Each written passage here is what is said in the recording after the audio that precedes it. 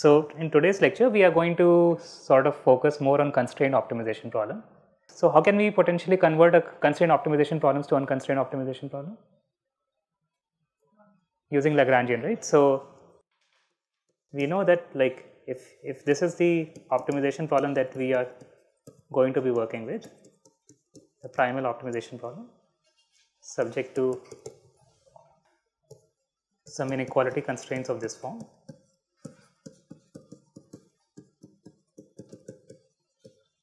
And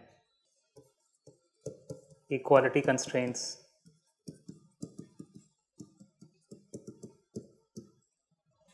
so you can basically formulate the Lagrangian for this optimization problem in terms of the primal variable x and the dual variables lambda and nu, and this looks something like this, right?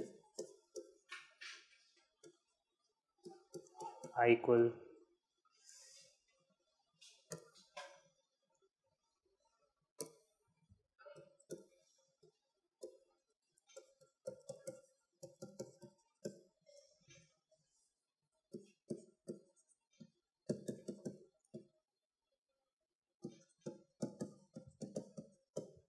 and this for lambda is 0.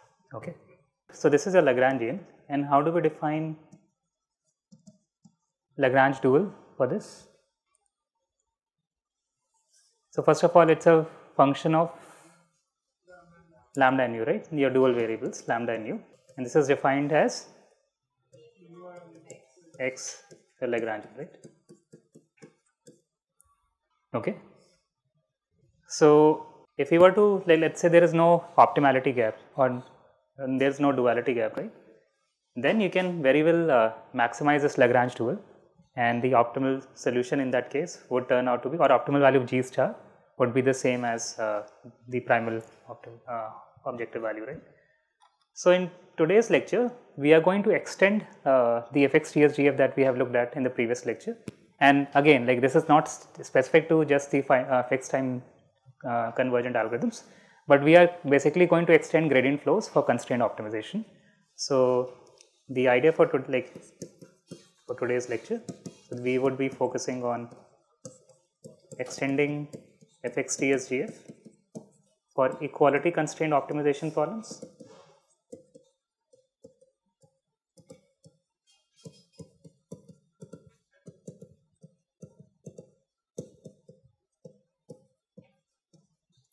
And also for saddle point problems.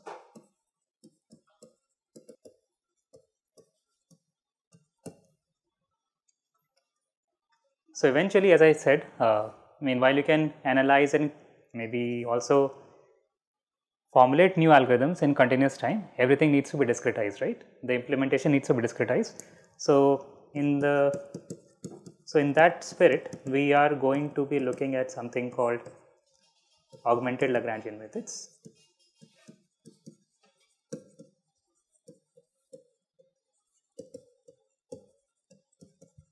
Also known as the method of multipliers.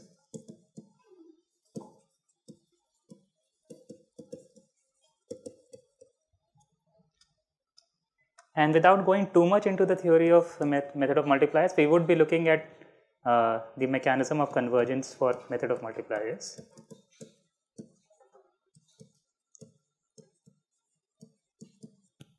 And in the subsequent lecture, this would also give rise to something called ADMM, which is alternating direction method of multipliers. That's so alternating direction method of multipliers.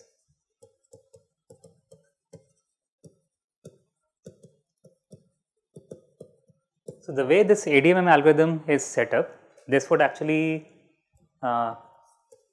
give you the glimpse of the first version of the distributed optimization algorithm or distributed optimization problem that we are going to be looking at. So we would start with something called at least motivate distributed ADMM, and that would be a nice departure for a general distributed optimization problem. The next 2 to 3 lectures will focus around augmented Lagrangian methods, ADMM, distributed ADMM, and then we would sort of start with something called distributed optimization. Okay.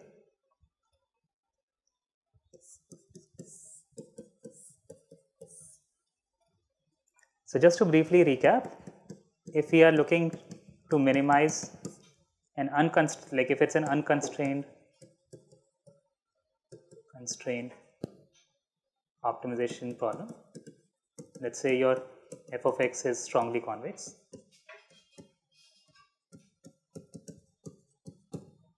So we designed something called fxtsgf, which was given as minus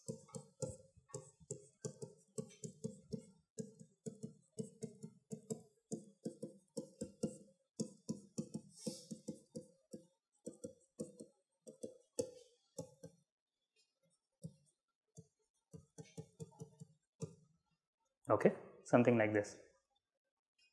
But what if you have a constrained version of this thing, right? So let's say you want to minimize f of x, but subject to some equality constraint. And how can we use or how can we design something equivalent of the unconstrained optimization, like unconstrained optimization algorithm or the fxtsgf that we looked at, right? So we are going to look at something called conjugate of a function. So definition, conjugate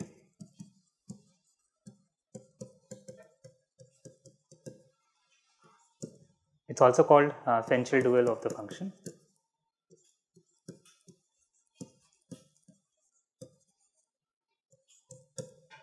And it's usually denoted by this f star.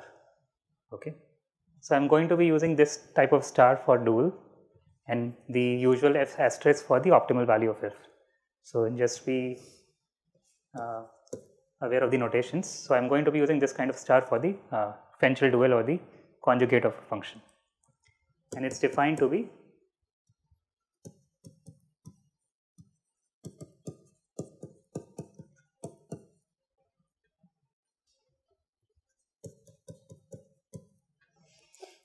okay. So maximize this particular quantity, like so, and y sort of comes in here.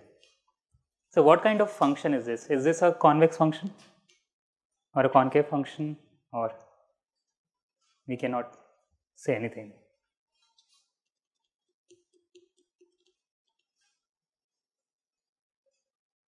So first of all, f star is a function of x or y? Y, right? So what kind of on the right hand side, what kind of for a given x, what kind of functions in y do you have? An affine function in y, right? So if you have affine functions in y, that may look something like these, right? And so on. And I'm doing what? Pointwise maximization. And pointwise maximization gives me basically gives you a convex function, right? So pointwise, if I look at the pointwise maximization of this, it would look something like this, right? And this is a convex function. So regardless of what your f is, I mean f may be convex, may not be convex, your Fenchel dual of f or the conjugate of f, that is always convex. Okay, so this is always convex.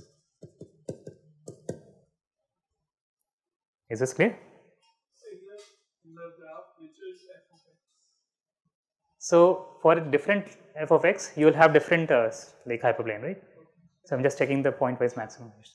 So these different straight lines is basically given by different values of x, and therefore you will have different offset, right? F of x. Okay. So the set of all functions y transpose x minus x for different other x. For different values. So we fix a y, right? So f star y is what we are trying to find. Now different values of x will give me different hyperplanes, and I'm doing pointwise maximization, and that's how I'm evaluating, right? So pointwise maximization is what I'm evaluating. So the bottom line is this particular conjugate of f, that is always convex. I mean, even if your f is, not convex to start with, right? And this is something that we had already seen in the context of Lagrange dual as well, right? So this was always a concave problem, or concave problem, because this time it's a minimization over, like if I look at the definition of this function, right? It's a fine in lambda and nu. So the same idea holds, but this time it's minimization. So pointwise minimization is basically gives you a concave function. So this is always a concave function, even if your original function f is, or the original problem is not convex to start with, right? So therefore you can, that's why we look at the maximization of the Lagrangian dual, because it's a concave problem. So for concave problem we look at the maximization as an objective, and for convex problem we look at minimization as the objective, right? Okay, so I'm going to state a theorem again without, most likely this will be part of your homework. And the theorem is,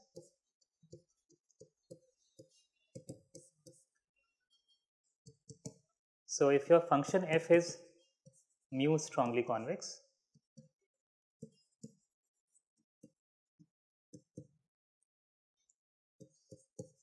then the conjugate of f, so f star is 1 over mu smooth.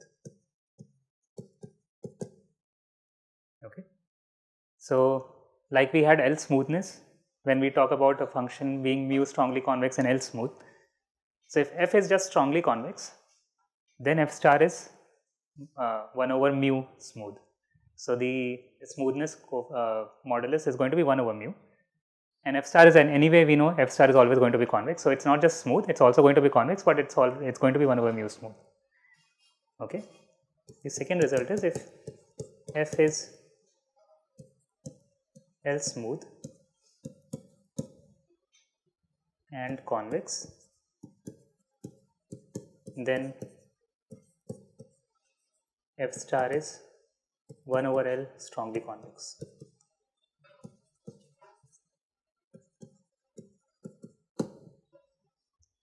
So if I do not include the convexity of f star is going to be convex no matter what, right? But by including this convexity and L smoothness, we can guarantee that the f star is going to be strongly convex. In fact, the modulus of strong convexity is going to be 1 over L. So it basically the corresponding coefficients kind of they become reciprocal of the original model. Okay, so the smoothness becomes strong convexity and strong convexity becomes smoothness, and so. So that this is this particular result, I will probably have you guys prove this in your homework, but that is the idea. So let's look at the equality constraint optimization problem.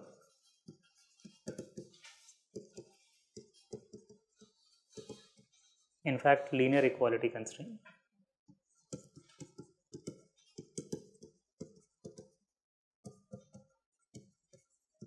And let's try to motivate why we are looking at something like Fenchel dual or the conjugate of a function.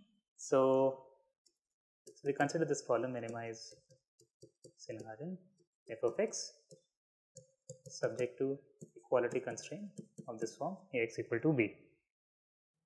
Okay. So this is your primal problem.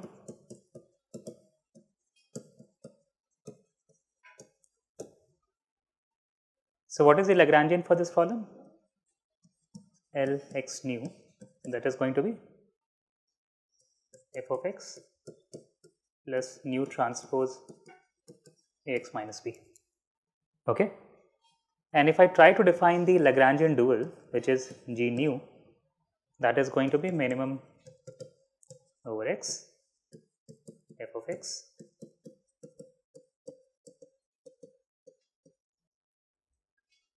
okay.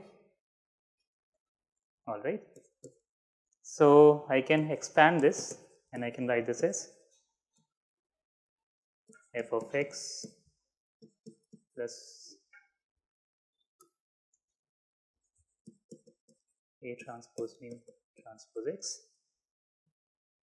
minus mu transpose b. Okay. Is nu transpose b a function of x? No, right? So I can just simply write this as minus nu transpose b plus minimum over x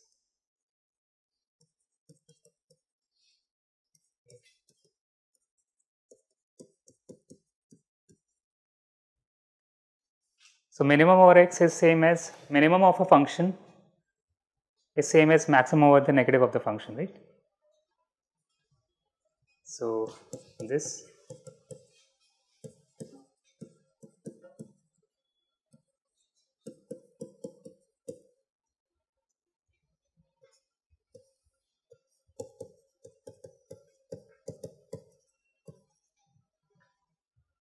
okay.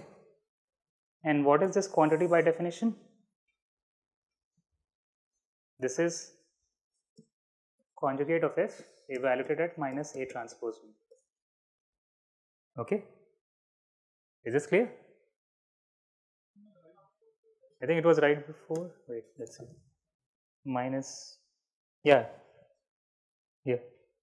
So this is your, so you are going to be getting a negative value here, right?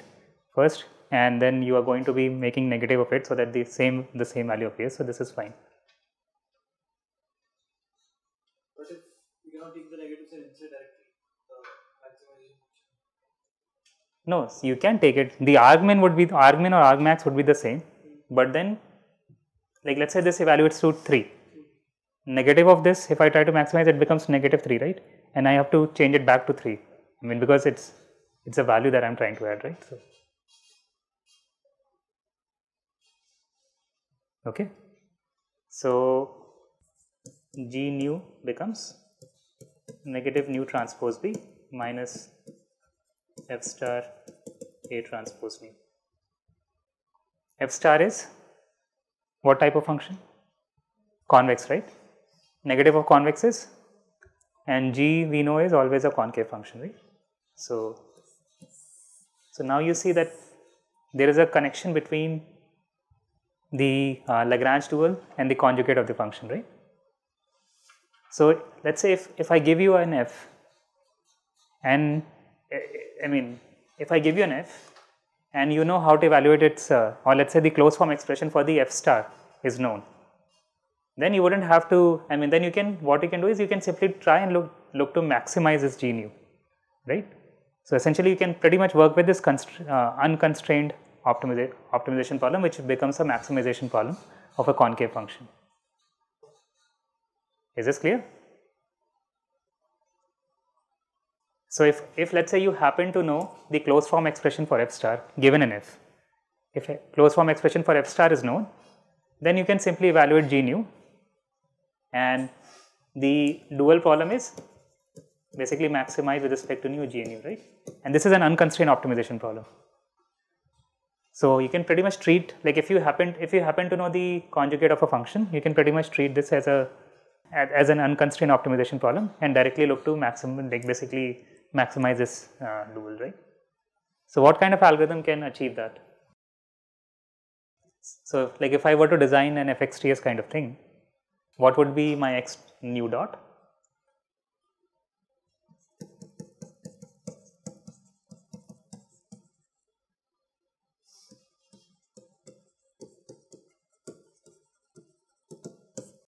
So first of all, it's now, I mean I'm going to be defining it in terms of nu dot, right? Because I'm going to be running this algorithm for the dual variable. So nu dot is going to be, yeah, so instead of minus gradient, it will now be plus gradient, right? Because it's a maximization problem. So you're going in the direction of maximum increase. So this would be gradient G nu.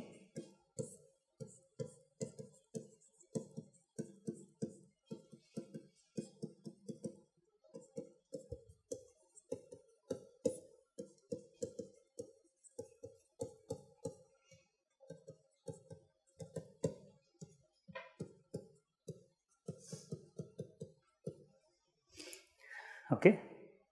So the equality constraint optimization problem, again if you happen to know the corresponding conjugate of the function, you can treat this as an unconstrained optimization problem. In fact, it's a maximization problem now, so you run this particular algorithm with without the minus sign, right? So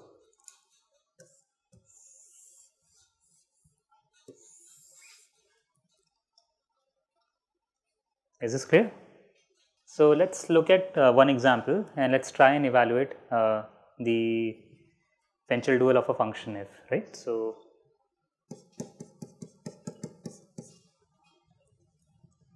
So the primal optimization problem is minimize with respect to x of, so it's a simple quadratic program. Let's also assume that q is positive definite. So it's a at least strongly convex kind of quadratic program subject to.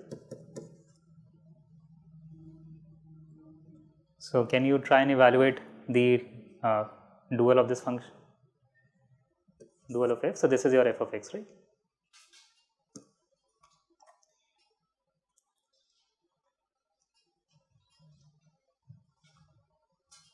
So what is the Lagrangian here? Again, it's going to be simply half x transpose qx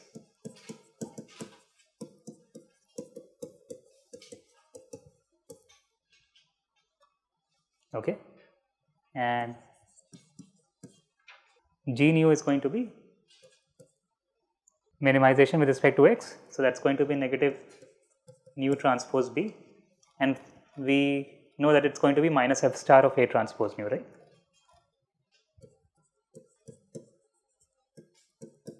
Minus a transpose nu, where f of x is half x transpose qx plus c transpose x. Okay. So if I try and find g nu directly from here, which is going to be minimization with respect to x, so that means so this is what I am trying to find, and this is an unconstrained minimization with respect to x. So for that I need to set the derivative of this Lagrangian with respect to x to 0, right? That would be the condition for optimality. So what is the derivative with respect to x for the first term? Qx plus c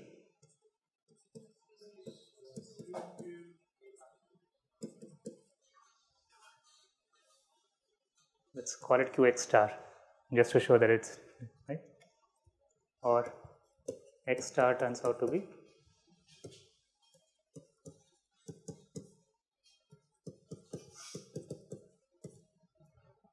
okay.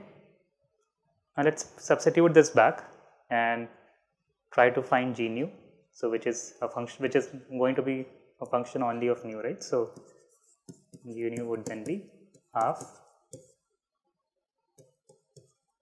q inverse c plus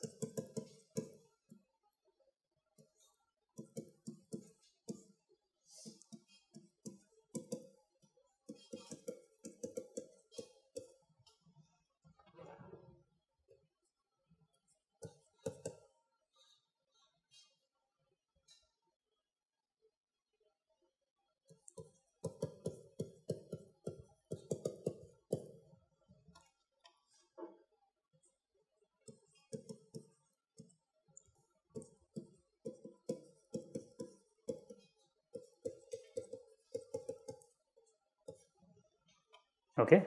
So you see a bunch of term in terms of A transpose nu, right?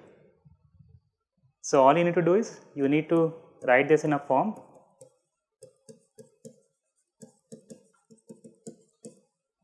and then you would be able to find the f star of this thing, right?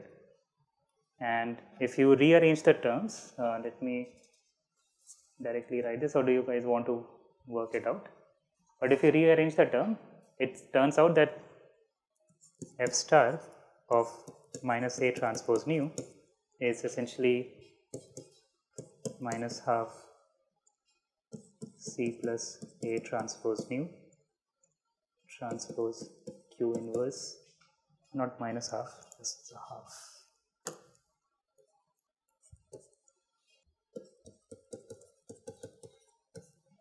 And this basically gives you what f star y would be, and so f star y turns out to be half C minus y transpose Q inverse C minus y for this particular function f. Okay. So for quadratic problems or quadratic programs of this form, or for maybe similar analytical functions, sometimes you may have the closed form expression of f star directly known. So you can say, right, use it right as it is, and directly work with the Lagrangian dual, and it becomes a gradient ascent problem on the Lagrangian dual. Is that clear? So that's how you can work with constrained optimization problems, equality constrained optimization problems. We haven't looked at how to sort of include inequality constrained optimization problems, but equality constrained optimization problems using the conjugate of functions, you can work it out. The other class of problem that we looked at was the saddle point problems.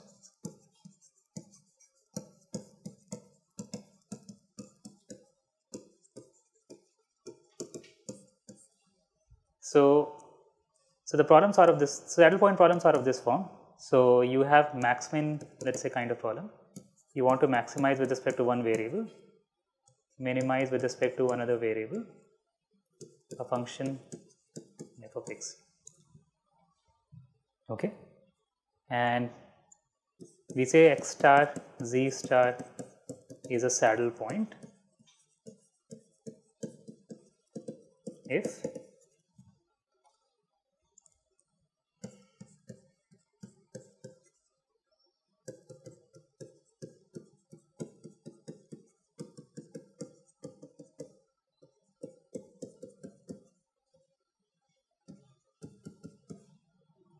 okay.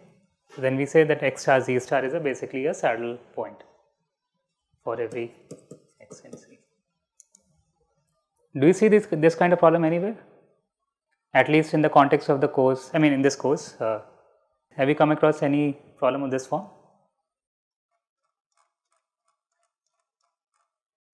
What about this Lagrangian? You are trying to minimize with respect to x and maximize with respect to lambda and nu, right? So it is essentially a saddle point problem on the Lagrangian directly. So instead of directly, let's say, instead of trying to take this route of conjugate of f, I can also look at it as a saddle point problem on the original Lagrangian, right, where I am trying to minimize with respect to x and maximize with respect to nu. Let's say we are still focusing on the equality constraint optimization problem. So minimize with respect to x and maximize with respect to nu, and that is what I am trying to find. So I am trying to find x star and nu star, right, which is the saddle point of the Lagrangian. That is one way you can look at it. Look at this kind of problem. A lot of optimization problems, I mean, by themselves are essentially saddle point problems. So in game theory, for instance, two-player games, right? It's a max-min kind of objective. So there you naturally, see the saddle point problems. So how, like if you were to evaluate the saddle points, so how can we sort of modify fxts gf kind of thing? So the idea is now, so we want to come up with equivalent gradient flows for solving saddle point problems, right? And in terms of application of saddle point problems, so one example is when working with Lagrangians, right?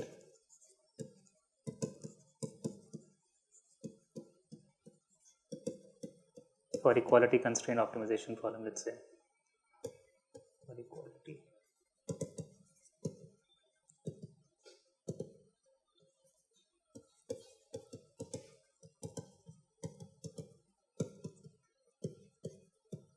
Or another example is two-player game.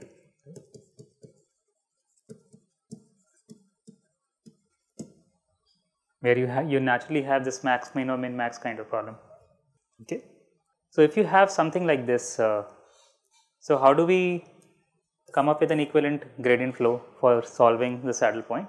And again, as I said, I mean, we would be looking at the fixed time convergent gradient flow, but it's not specific to fixed time. As I said, I mean, fixed time is essentially basically reparameterization of your original gradient flow. So if it works for the fixed time convergent gradient flow, it would also work for simple gradient flows as well. It's just that convergence would be faster with this. Okay. So quick some assumptions.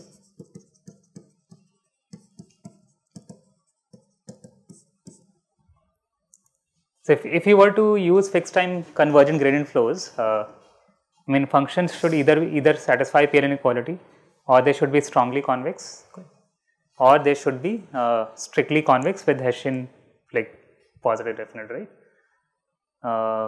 in case of saddle point problems, f cannot be convex in both the arguments. Otherwise, it becomes like it for the variable in which we are trying to minimize this function.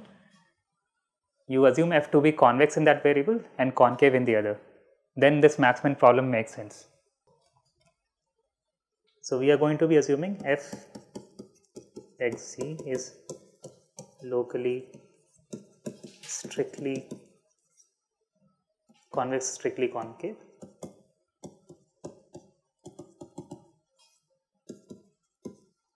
Concave in its arguments.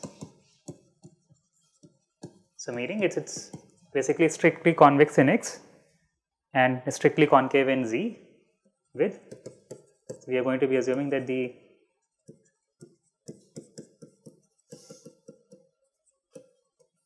so this is going to be, or rather for every x in z, let's say we assume that this is positive definite, and because it's strictly concave in the other argument, this is going to be negative definite. Okay, so we assume that this is the setup. So then, if these two conditions are satisfied, then you can say it's strictly convex, strictly concave. I mean, the other way around need not be true, as we have already seen in the context of let's say x function like x to the 4. Hessian is not always positive definite, right? But it is strictly convex. So we assume that this is true. So essentially, the Hessian equivalent Hessian is going to be invertible. Okay. So what do we need to do if we were to solve this problem? So it should look like a gradient descent in x and gradient ascent in z, right? Because we are trying to minimize with respect to x and maximize with respect to z. So the kind of algorithm that you would end up designing would look something like this. So first of all, okay, let me define this capital X, which is going to be x and z, and gradient of f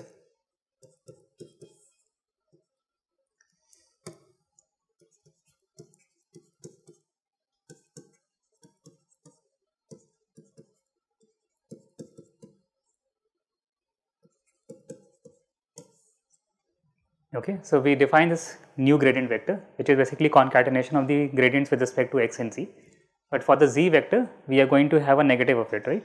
Because we want to run gradient ascent on z. So the equivalent for x dot is going to be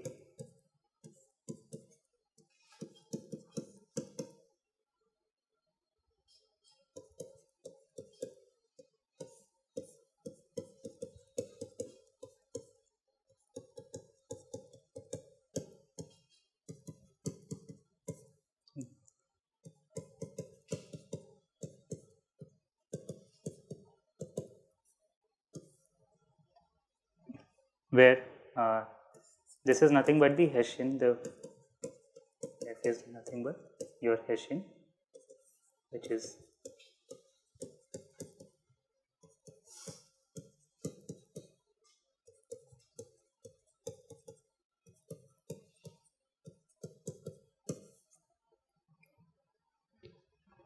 again with p greater than 2 and q in 2.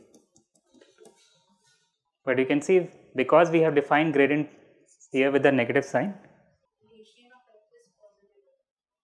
Hessian of f is invertible is what we can say.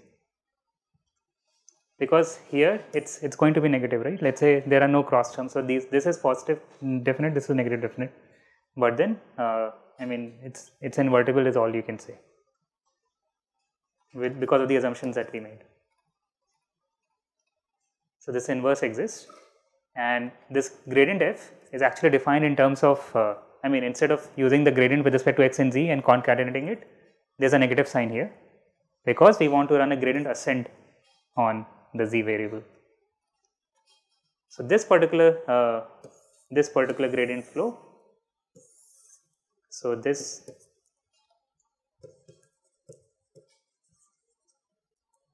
converges in fixed time for the saddle point problem. If let's say the problem was strongly convex, strongly concave to start with, then you wouldn't even need this, right? So then it would have simply been this particular term. Had the problem with strongly convex, strongly concave.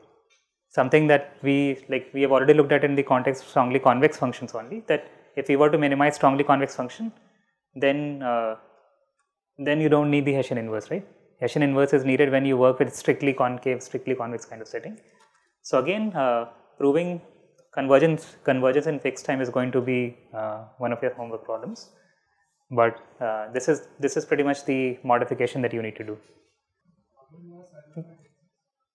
Yeah, so you assume that the saddle point exists. I mean, if you are assuming say strict convexity, strict concavity, saddle point would exist. But in general, I mean, you assume that saddle point exists. I mean, the kind of assumptions that we are making, like strict convexity, strict concavity would guarantee existence of a, in fact, unique saddle point if you, but yeah. So, well, I mean, in this case, we have the global kind of definition here. Here, I mean, it's called locally strictly, I mean, this particular definition is called locally strictly convex, but I mean, we assume that it's true for every x and z. So, but then it's locally strictly convex, strictly concave if this is true in some ball around here, your x and z. So for now, you can just, I mean, for the sake of simplicity, assume it's globally strictly convex, strictly concave. So what would be a good, let's say if you were to show that this particular optimization algorithm or this particular dynamical system converges to equilibrium in a fixed time, what would be a good choice for Lyapunov candidate?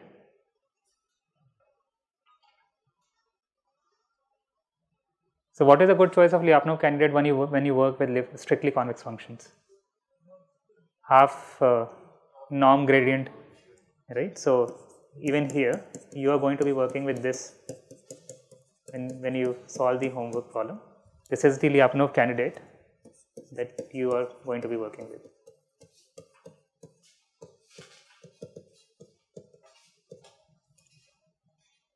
Okay, and you would need to show that v dot is less than equal to some c1 v to the alpha 1 minus c2 v to the alpha 2 with alpha 1 less than 1 or and alpha 2 greater than 1. Then you would be able to show that this convergence in a fixed time. So this is what you would need to show.